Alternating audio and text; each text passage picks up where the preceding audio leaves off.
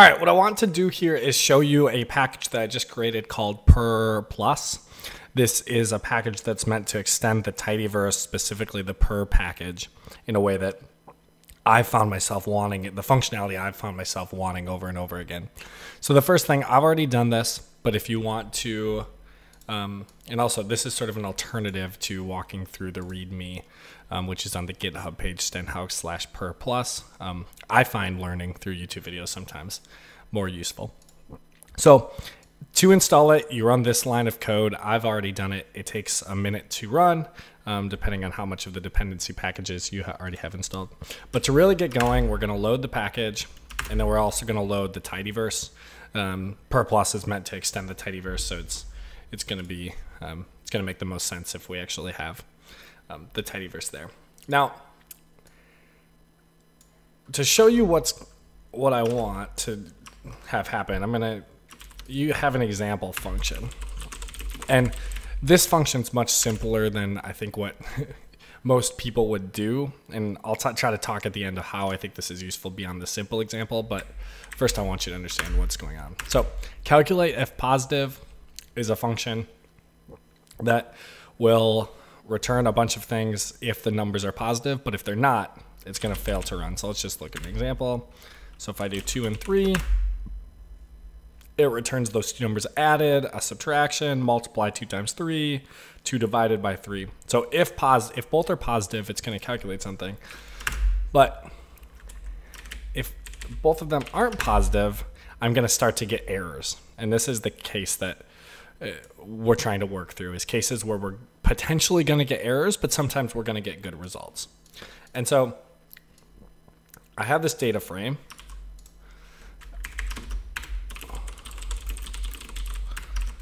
called numbers, and we can look at it. And so inside numbers, we have an A column, a B column, and an irrelevant column. And the whole idea with purrr and the map functions is we should be able to take and go row by row and apply a function. So here, notice that calculate if positive takes A and B. I want to go row by row and apply this function. So here, on the first row, that's actually not going to work. It's going to throw an error because they're not both positive. The second row, it will work, and we should get a solution. The third row, it will work. We should get a solution. And the fourth row, it's going to throw an error. And so I'm trying to think about how can I work with that sort of thing. So let me show you the old way, the way without my package, without purrrplus. Here you might say, you might do a pmap. You might take numbers and do a pmap of calculate if positive. And what this problem is telling us is it's trying to pass this data frame numbers and it's trying to go row by row and apply this function calculate if positive. The problem it's saying is unused argument irrelevant. What's happening is we have a third column numbers irrelevant that calculate if positive doesn't do anything with it, and so it throws an error. So one possibility is we can get rid of it.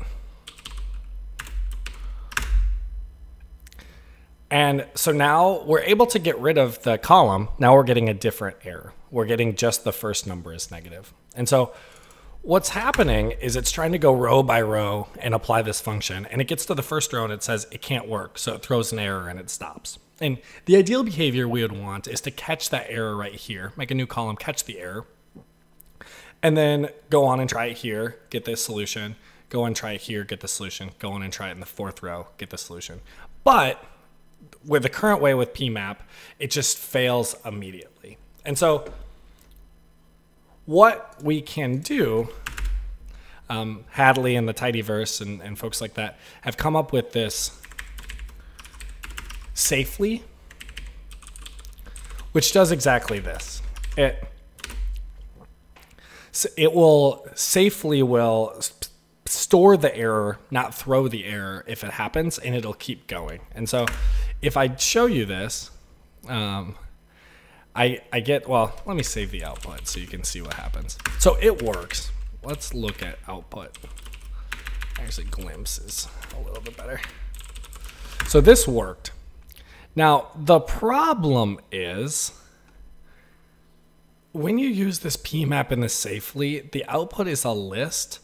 But really what I wanted to do is I wanted just another column here for the results and maybe another column here for the errors. And so this is really hard to think about. We have 4 results. We have errors stored. We've got, it's just really is a mess. I could try to convert it to a data frame if I wanted to get better. And then I could look at maybe what's the first element of output. And it's in this very funky format where it goes results and then gives me some different, it's just messy. It's not what I want. So let me show you what purrrplus allows us to do. Purrrplus, the premier function in purrrplus is pmap safely. So here I did pmap safely, but the output was in this very funky, hard to understand way. Well, let me instead feed my data frame. Let's pull up numbers so you can see. Let's feed it into pmap safely. And so this is the function that I've created as part of purrrplus, the pmap underscore safely. And if I do that, I get exactly what I was hoping to get. It's applied it row by row, and it's stored the error when there is one. It tells me what the error is. And of course, when there's an error, there can't be a result. But when there is a result, it stores the result as a list of 4. And remember, the 4 things. They're the 2 numbers added, the 2 numbers subtracted, the 2 numbers multiplied, the 2 numbers divided. So I can save it. And it throws these nice little messages. So does not use the following variables irrelevant. This is to just warn you and remind you that numbers had a variable that was irrelevant. It actually was titled irrelevant in this case, and it lets you know. So then after you've done that, pmap safely comes with a couple of other functions. So if I wanted to just get the errors, this is if I wanted to do a big error analysis. And this would say, if I was trying to break down what variable, if I didn't know what the cause of the different errors were and I wanted to figure out associations, maybe I'm applying this to a huge simulation. I'm not sure which parameters are causing my simulation to not converge, and it ends up throwing an error. And here's what it says is when variable A takes value -1, that happens once, and that's the count, and there's one error.